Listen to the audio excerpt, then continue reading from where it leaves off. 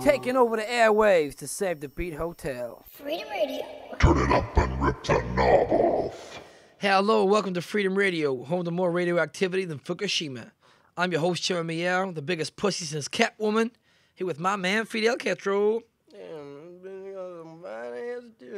That's a man, you creep. Well, anyway, it's time for the news with a cat with a chat. You see what I did there? It's my main man, Julie. In today's news, Angelina Jolie and Madonna both gave record amounts of money to the annual Children in Need appeal. However, both asked to have their money returned when they realized it wasn't an auction.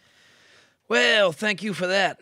Now, this week, we caught up with a very entertaining young Sir Rory Ward to hear about his experience in the stand-up comedy scene. Comedy was always something that I wanted to get into, but, you know, growing up in West Belfast and Anderstown, that was just something that happened to other people.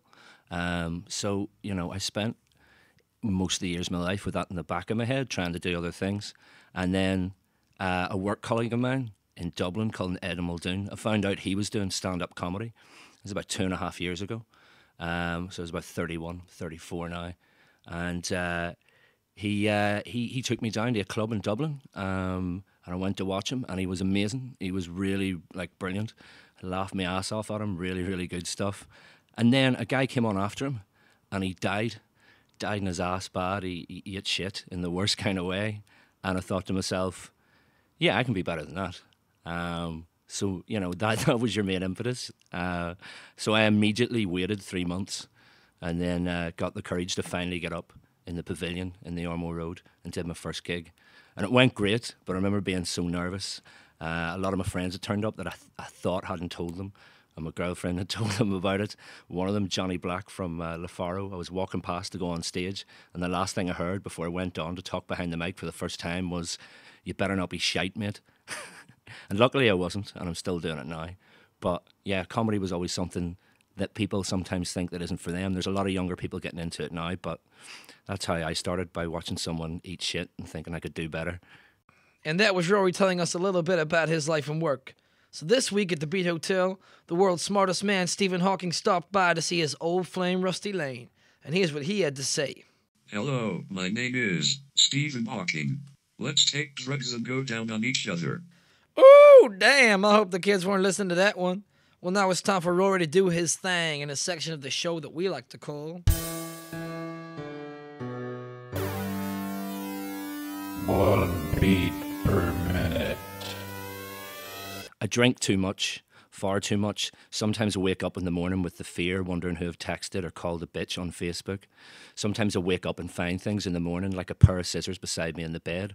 What am I supposed to think? Am I going to go downstairs and find a neat array of origami flamingos frolicking in the living room? Or once again was I so drunk I couldn't untie my shoelaces and took the scissors to them? And as my cons sit frayed in the corner of the room, I realised that even at that, I failed.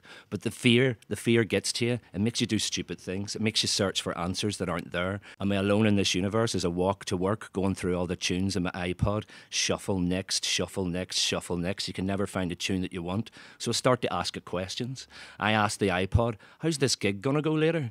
And it comes up with Rage Against the Machine's Bomb track, which tells me it's going to go badly. I think, well, no, how am I looking? Then a track by Supertramp comes up and tells me that I'm not looking so good. Then I get annoyed at the iPod. Even though I'm the one that bestowed it with consciousness, I tell it it's full of shit. I tell it can't tell me what's going on, so I test it.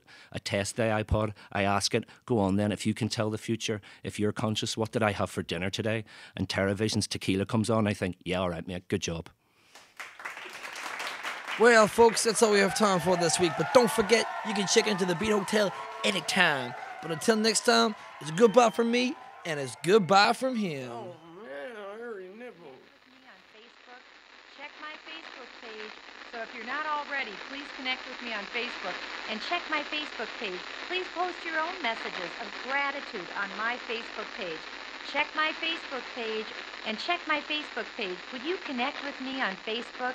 So if you're not already, please connect with me on Facebook. Please post your own messages of